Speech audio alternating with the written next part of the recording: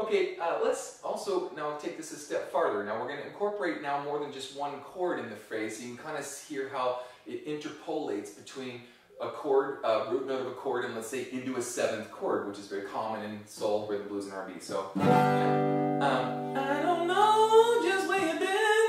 Right? I don't know just where you've been. I don't know just where you've been. I don't mind where you're going.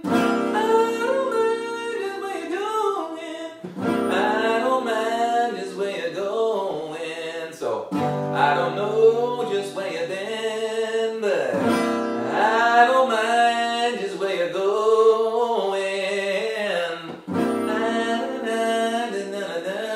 I don't mind just where you're going.